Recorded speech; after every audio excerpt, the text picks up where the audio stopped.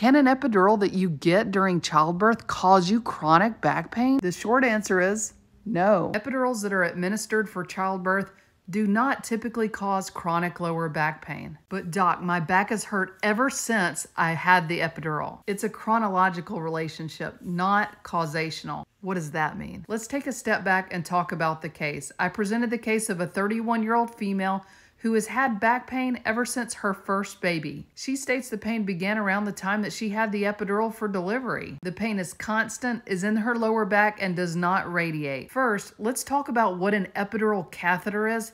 Epidural catheters are typically placed during childbirth in order to administer medications to alleviate pain during childbirth. Medications for pain are then administered through that catheter, so think of it like an IV for your nerves. Here is where the catheter actually goes. It crosses the skin, goes through the interspinous ligament, and then straight into the epidural space, which is before you get into the spinal fluid space where the nerves are, and definitely before you get into where the bones or the discs are in the spine. Here is another picture that demonstrates that. Now, it's typical to have some lower back pain and or tenderness at the site of where the catheter was, but after it's removed, all that pain resolves within a few days. Think of it like taking an IV out. So if it's not from the epidural, then why does her back still hurt? During delivery, ligaments in the pelvis relax in order to make the opening of the pelvis larger for the baby to come out. In addition to that, the abdominal muscles, which are the source of your core strength,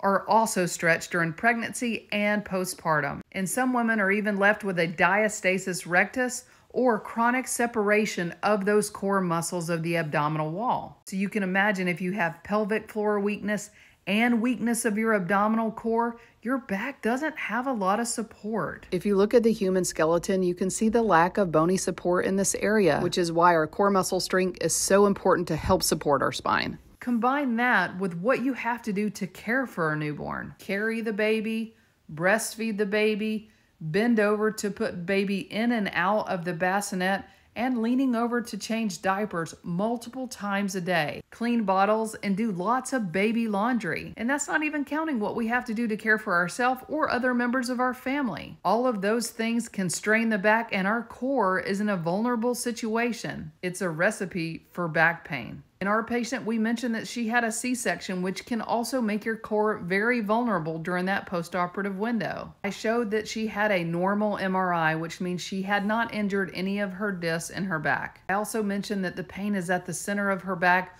which would typically exclude sacroiliac joint pain, which can also happen after pregnancy. After doing a thorough review of her imaging and a physical examination, it was deemed that she did not have an intrinsic spine problem. She had weak support for her spine. Then how do we fix it? Physical therapy and occupational therapy to work on core strengthening and resolution of the diastasis can provide significant relief. And no, that's not going to do a bunch of crunches, because that can actually make the diastasis worse. Crunches, sit-ups, and planks all focus on the midline of your abdominal wall, which can make the diastasis worse. Exercises that do help are pelvic tilts, which is demonstrated right here. Toe taps is where you have your knees like this and then slowly let one leg down at a time to touch your toe to the floor. Heel slides are another great exercise. There was a recent meta-analysis that was published in World Neurosurgery last month that showed that some studies showed correlation between diastasis and lower back pain, and some did not. The bottom line is better studies are needed to show the effects and association between the two.